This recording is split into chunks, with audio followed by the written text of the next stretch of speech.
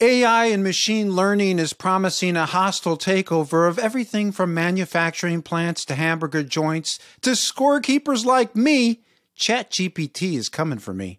But is it an investment-worthy opportunity? And just how big will it be? According to PwC, AI could contribute up to $16 trillion to the global economy by 2030. That's more than the current output of China and India combined. Today's audience-requested ETF battle is a quadruple header between 4 AI-focused robotics ETFs.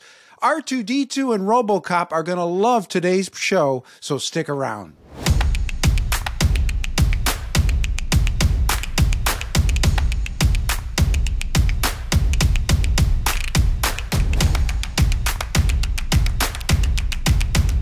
This is ETF Battles. I'm Ron DeLegge. Welcome to another brand new season. We're glad to have you with us.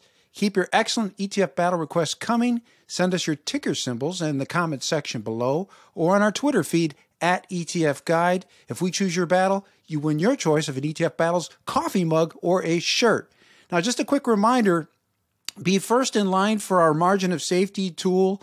It's our margin of safety tool. That's our Benjamin Graham special. It's now available. Just hit the description section below to register.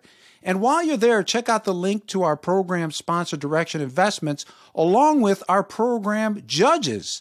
Well, it's Robot Mania time, and today's ETF battle was requested by a longtime viewer named Sunny Raj, who requested today's quadruple header between 4 ETFs focused on AI, machine learning, and robotics. It's bots versus IRBO versus Robo versus Robot. Lots of choices here in ETF land, but which fund is the optimal choice for this thematic exposure? Helping us to sort through it is a highly esteemed judging panel. We've got Mike Akins at ETFAction and Shana Sissel with Banríon Capital. Mike and Shana, welcome to the show. Great to see you again. Thanks for having me. Great to be here, Ron. Good to see you, Shana. So our 4 battle categories are cost, exposure, strategy, performance, and mystery. For the mystery category, that's where our judges can choose any factor or thing that they think is crucial to today's contest. Our judges can also nominate wildcard ETFs if they feel there's better choices elsewhere. They can opt for split decisions. They can pretty much do whatever they want. It's completely up to them. But I'm going to keep track of today's program in terms of the score, and then we'll announce at the end of the program an overall winner. Keep in mind, none of the battle outcomes on this program are ever predetermined or known in advance by myself or our judges. So it's sisters before misters. Let's start with Shana. Our first category is cost. Please kick things off, Shana. So this was really interesting because obviously there's 4 funds in this battle, so lots to consider. And all of these funds are relatively expensive and smaller in assets, even though their issuers may be well known. You know, overall, IRBO, the iShares Robotics and Artificial Intelligence ETF, has the lowest expense ratio at 0.47%, which is actually still quite high for an iShare. But it has a very small asset base at just under 283 million. And the spread to trade it is about 5 cents. So while it has a very low expense ratio, it has a little bit of difficulty in terms of how you can trade it. You know, on the flip side, BOTZ is actually a little bit more expensive at 68 basis points, but it has about 1.5 billion in AUM, and the spread to trade it is quite small at 1 cent.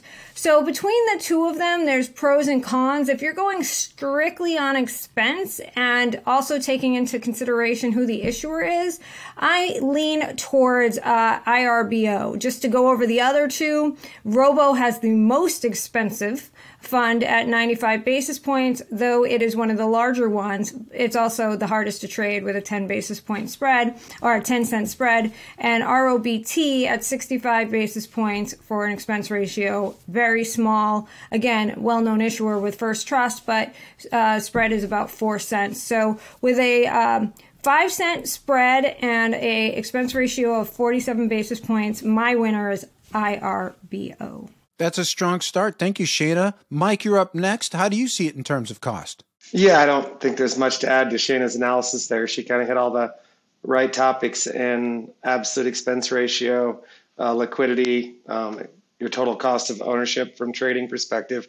I would just add that they are very unique. So they all have robotics in the name, but when you get under the hood, they're very unique strategies. So in a space like this, where the volatility and the divergence of returns are so large, cost and expense is going to be a secondary factor to what you actually own.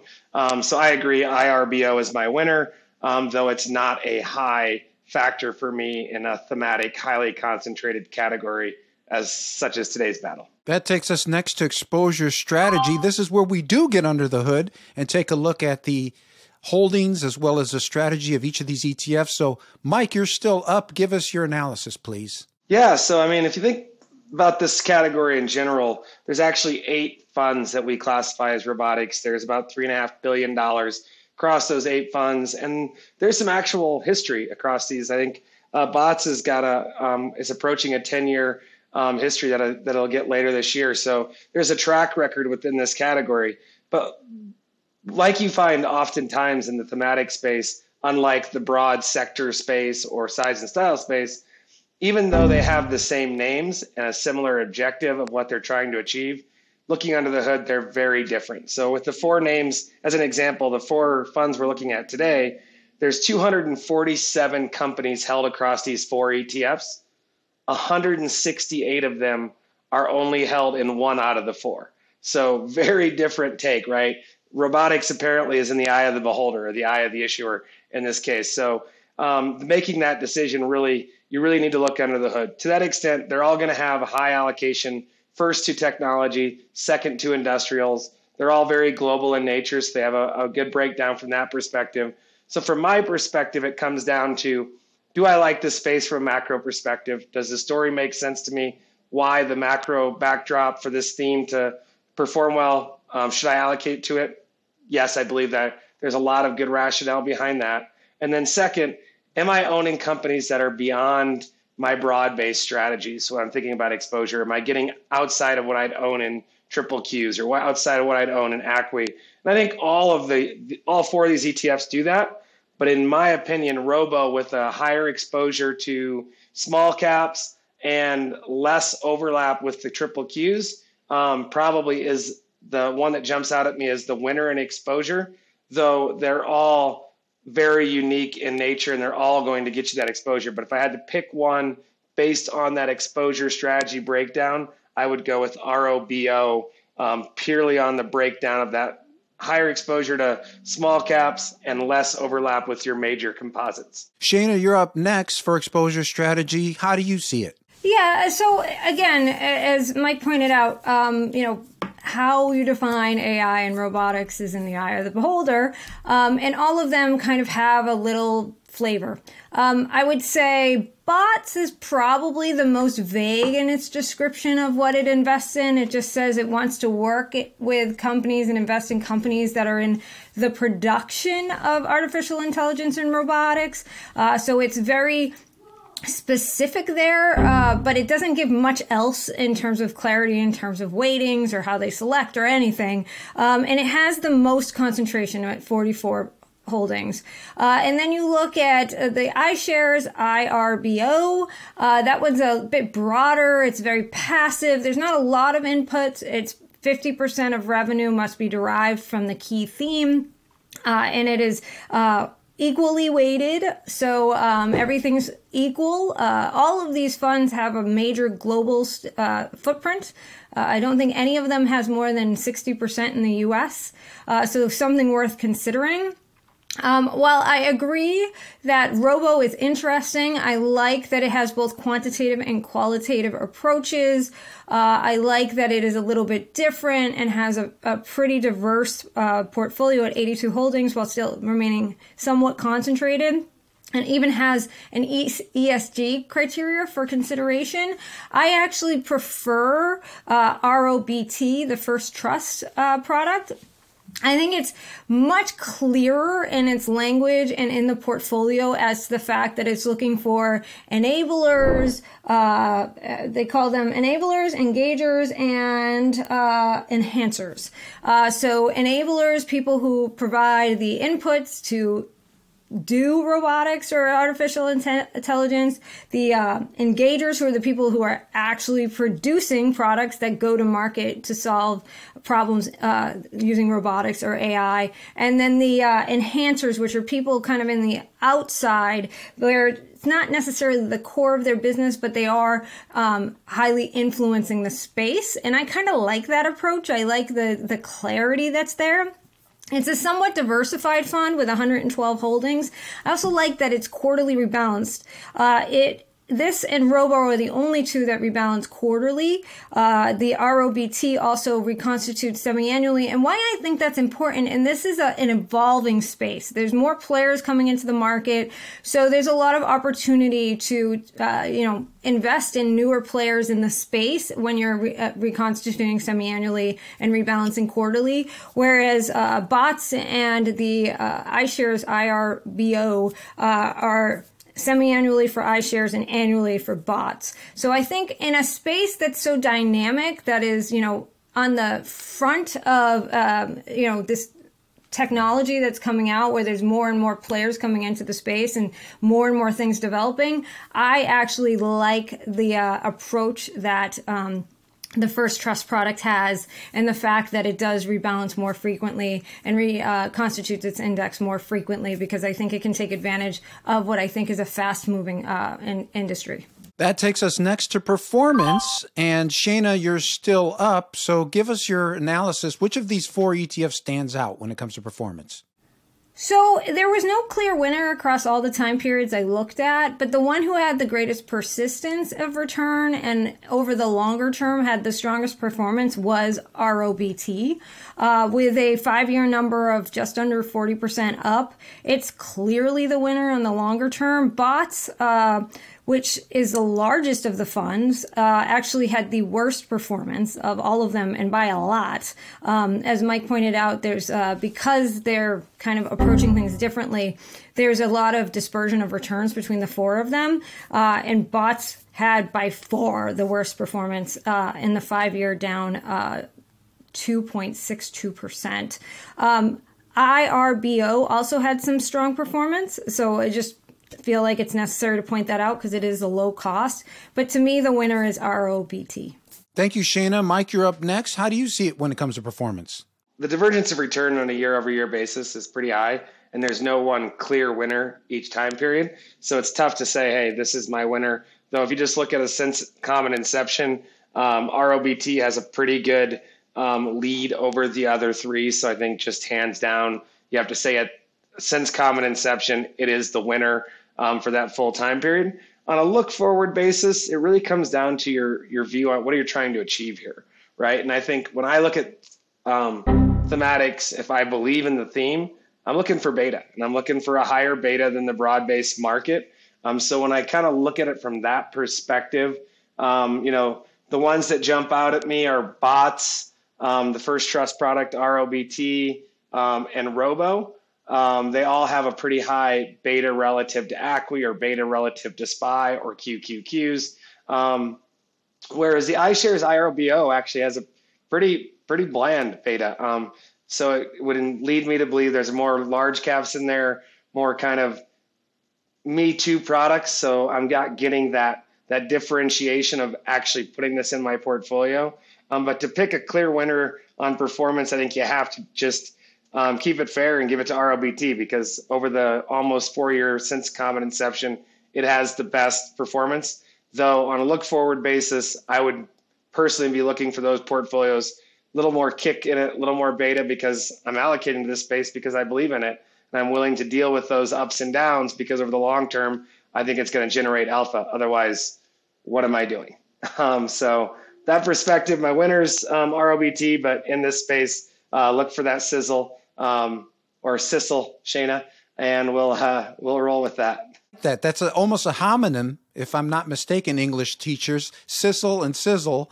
And that's certainly what you want if you're investing in this thematic space, as both of our judges have highlighted up until this point. That takes us next to the mystery category. This is where our judges can pick a single factor or multiple factors to make their arguments. And Mike, you're up. So what is your mystery battle category, and which of these 4 ETFs stands out? Yeah, so my mystery ultimately comes down to what do you own, like it often does in these thematic categories, meaning am I expanding my ownership? Am I getting into an allocation that I didn't have before I allocated this portfolio? I think all four of these products check that box. So all four of them are giving you exposure that you do not get in the core, at least not meaningfully in the core. So they're going to get you that allocation. To me, I'm looking to, from that perspective, then how am I going to differentiate more? What's going to get me more downstream? I'm kind of going back to that Robo, to that BOTZ, higher small cap allocation, higher beta portfolios. If you look at the growth numbers, forward-looking growth numbers, they both screen best on next 12-month earnings, next 12-month sales. So that would be where I'm looking on this category is I'm clearly buying this for growth. Am I getting differentiation in my portfolio? Am I truly getting those growth characteristics I'm looking for over the long haul? I think the boxes are checked here. So my winner in the mystery category, I'd call a toss-up between Robo and BOTZ. Thank you, Mike. Shana, you're up next. What is your mystery battle category, and which of these ETFs wins it? So I take a different approach than Mike does in the space. I look at any sort of emerging category that I'm going to have exposure to the same way I would invest in venture capital. So the one thing I don't want is concentration, because there will be a lot of winners and losers, and it's far too early to sort of decide who those will be, and there will be new players coming into the space. So for me, I prefer ROBT, having that broader holdings at 112, having broader exposure both globally and across market cap, and then having those clear, focused tiers, those three tiers, that engagers, the enablers, and the enhancers. I like that approach because we are still so early into this emerging area of technology that there are going to be a lot of players that come into this space. There are going to be existing companies that maybe are not involved in this space now, but will be in the future. And I like to cover all my bases from that respect. No matter which one of these funds I choose, it's going to be high beta. It's going to be growth. I actually am looking to minimize some of that and to have the better chance of picking winners. And I just think ROBT does that and has proven that. For example, BOTZ has the worst performance over every single time period, even though it's been around. So I don't have confidence that even though it's higher beta and has some of those better growth characteristics, that it is actually providing me not only the exposure I want, but the potential for outperformance. So taking that venture capital approach, considering the fact that this is an emerging industry, emerging technology, I want to have a little more diversification, and I want to invest with somebody that has shown me that in the earliest stages of this technology that they were able to outperform. And so for me, that's ROBT, which has been around since 2018 and has the strongest performance, the most diversification, and the clearest investment approach and philosophy of the four. Well, our judges are bringing it. Let's give them one final opportunity to give us their overall battle winner. Shana, you're up. Well, I think it's pretty clear here. My overall battle winner is the First Trust product. Interestingly enough, it's the smallest product by assets, and it's not like the youngest either. So I find it curious that it hasn't encouraged more assets given its strong performance, its strong holdings, management team. It's done in conjunction with NASDAQ. But to me, it's the clear winner. It's the one that I would use if I were going to put on exposure to the space. Well, maybe after today's show that will change. Thank you, Shana. Mike, your chance to give us your overall battle winner? Yeah, I don't have a clear winner today. I think all four of these strategies do a pretty good job of allocating to the space. So I think if you like the broad theme of robotics and AI, which it's hard not to, when you think longer term allocations in a growth portfolio, they will all get you a good directional allocation to that. From my perspective, when I start mixing and matching themes, I go beyond just owning a large growth or a total market growth portfolio, and I specifically look into a theme. I do want to be a little more concentrated. I do want a little bit more sizzle because there's a reason I'm going into that. These are publicly listed companies. I mean, out of these 4 ETFs, the smallest one on a weighted average market cap is 25 billion. So I think to call it venture capital is a little bit of a stretch. These are public listed companies with very large market capitalizations. So therefore, I feel like a portfolio of 30 to 50 stocks is pretty well diversified. All that being said, it's a toss up to me between BOTZ and Robo on a forward looking kind of long-term allocation perspective, but don't think you can go wrong with any 4 if you really like the space. Okay, so it's a split decision for you between BOTZ and Robo. Is that's your final call? Correct. That is final. All right, I got you down. And according to my battle scorecard, this is going to be a triple split decision. That's a first. We got BOTZ, Robo, and Robot, ROBT. Now, the latter, ROBT, was Shana's favorite. That's from First Trust. And as she pointed out, she likes the diversification of that fund. She also likes the quarter rebalancing schedule. Of course, this is a fast-moving theme, so it's being updated every quarter with changes to the portfolio. She likes that. And she also liked the broader global approach. And Mike making his arguments in favor of BOTZ and Robo. I got to say, BOTZ was a little bit of a surprise for me because it didn't garner any of Mike's votes in any of the categories, with the exception of his final overall battle winner, which was really a split between BOTZ and Robo. So there you have it, audience. What do you think about today's Robot Mania? Do you agree with what our judges came up with? I thought they raised some real good points and a couple of key takeaways. This is a mega investment theme that is going to impact all industry sectors. AI, machine learning. We're hearing it with ChatGPT. So keep these ETFs on your radar. And certainly, I think it's a theme that has a long runway. And I think what we've given you here, at least at the very least, is a good start for beginning your investment journey. And some of these ETFs that we've highlighted on today's show will hopefully help you do that. Thanks again to Shana and Mike for an excellent job. Timely analysis and really good job. It wasn't an easy ETF battle whenever we have 4 funds that we're analyzing all at the same time. It's a lot of work. So well done, and thank you very much for your solid work. Thank you. Thanks, Ron. It was great being here. Visit the description section below for research links to our judges. And while you're there, check out the link to our program sponsor, Direction Investments. I'm Ron DeLegge. Thanks for watching ETF Battles. We'll see you next time.